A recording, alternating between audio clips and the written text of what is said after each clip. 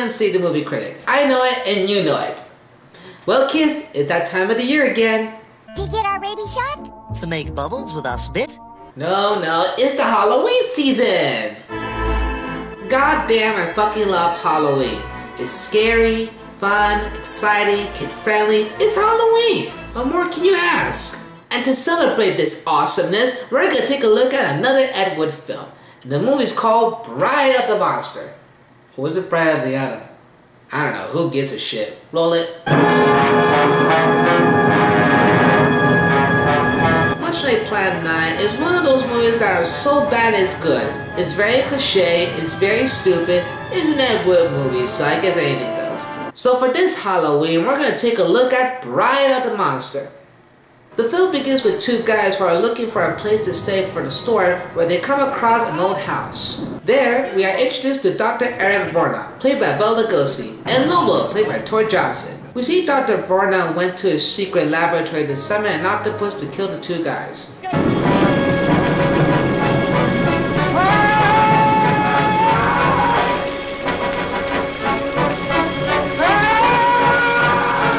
Help! I'm being attacked by a Muppet!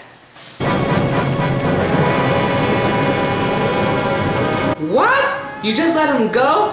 What kind of asshole guy is this? Hell, even the octopus is not moving. That has to be the worst octopus ever.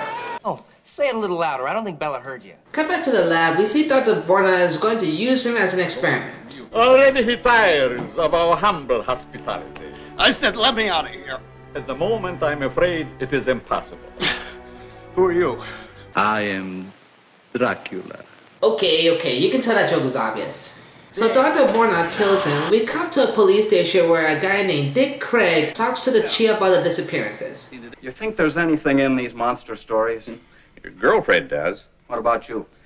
The police don't believe in monsters. Facts are our business. Facts and only facts, and don't you forget it. Boy, pretty touchy, isn't he? We see Janet Lawton, played by Loretta King, talks to the chief and Dick Craig about the monster. Okay, let's have the story on Lake Marsh and the monster.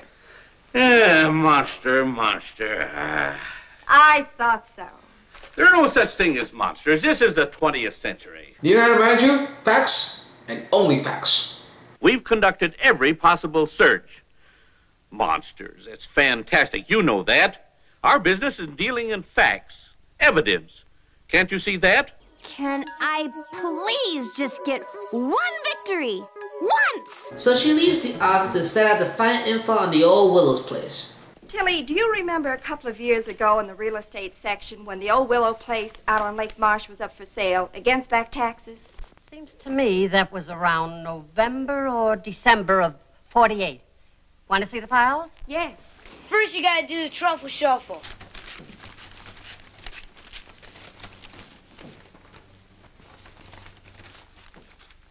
Really? You just dissolved to the exact same scene? So clearly that was pointless.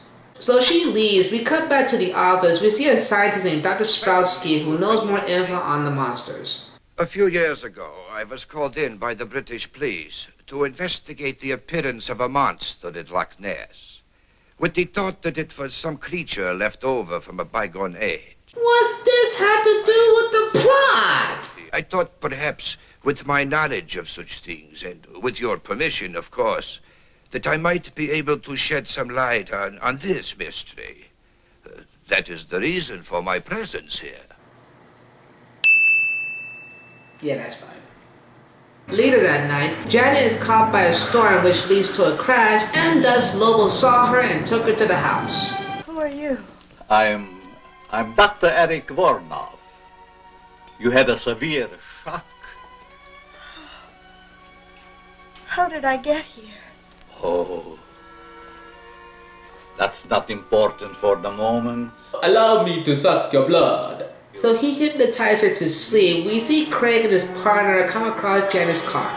Janet's car? Yeah. There's not a trace of her. Well, maybe after the accident she found her way down the road and then back into town. I've got to be sure. Look, there's a coffee joint about 10 miles back. Let's go and check. Let's go. Okay. So Craig and his partner went to call headquarters. We come back to the lab. We see Dr. Vorna gives Janet a cup of tea. That is all.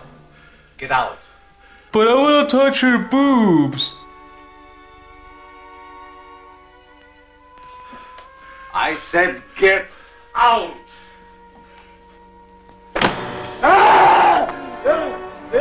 I just want to touch her boobs.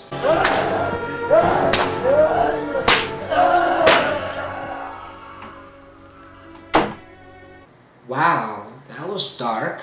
So Dr. Vornov and Janet talks more exposition. This is the old Willow's place. Yes. How did you know? I checked our real estate files. A Dr. Eric Vornov bought the Willow's place in November of 1948. He hypnotized her to sleep again, and we see Dr. Strowski arrives at the house and just goes in. Why Dr. Vornov kept the door open? And how did Dr. Strowski knows that the door is open? Where did they come up with this stuff?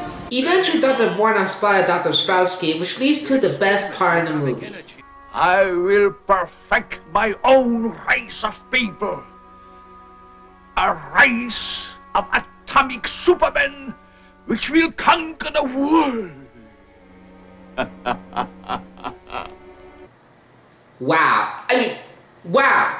That has to be one of the best dialogue ever written in this movie. And I mean it. For all the hulking acting in this movie, Lugosi managed to pull it off. And this is a good example of his performance. So for this scene, I give it an A+. Give it a hand, folks. It deserves it. Dr. Strowski pulled out a gun Lobo took into the lab to the octopus. Meanwhile, we see the Dick Tracy characters found Dr. Strowski's car as Craig decides to search for the house, until he fell into a pit.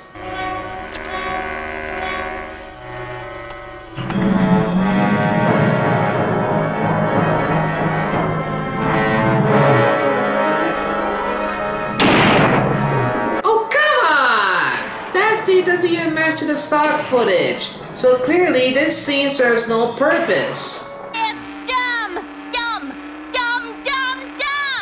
We see Dr. Vornov is using his hypnotic powers on Janet to perform an experiment on her while Craig enters the house to find Janet. He discovered a secret door that leads to Dr. Vornov's lab. Now turn her loose and make it fast. You have the advantage for the moment. Stop talking and turn her loose.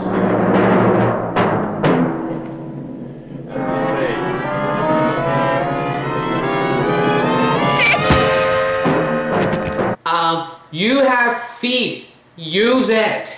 Dr. Vornov put Craig in handcuffs as he continues his experiment. Lobo took out an Angora, and for some reason he has a change of heart. Lobo, stop! Stop! Stop by command! Wait, bullets can't hurt him? What sense does that make? If a bullet hits you, you're automatically dead. He frees Janet as Janet frees Craig. Lobo puts Dr. Vornov on the chair and transforms him to a monster. This leads to Craig to fight Lobo, but he fails. You're a slacker. We cut back to the hobo cops as they enter the house to look for Craig and Janet. Dr. Vornov got up and fought off Lobo, resulting in making the place on fire and kidnapped Janet. What do you suppose that was? Well, whatever it is, get it. Oh, wait a minute. Here comes Dick.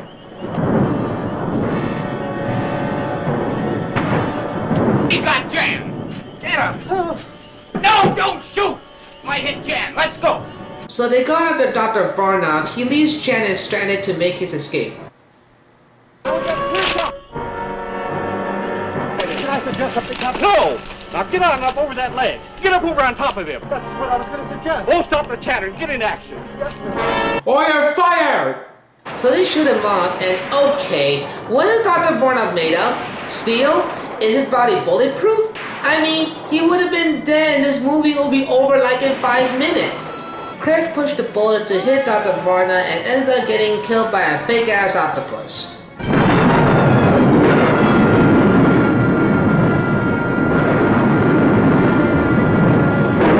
My god, that's one explosive octopus! So Dr. Vornov is dead, Janet is safe, and that's the end.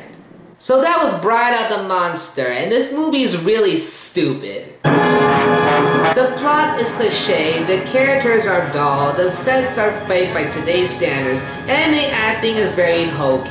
The only good thing I can say about this movie is Bela Lugosi's performance. As always, he did a brilliant job, especially in this scene. Not the worst movie, but the movie is definitely worth the search and is worth checking out. So that's it for this year's Halloween review.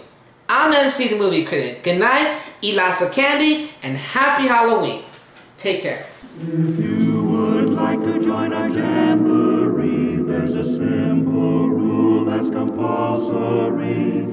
Mortals pay a token fee. Rest in peace, the haunting's free. So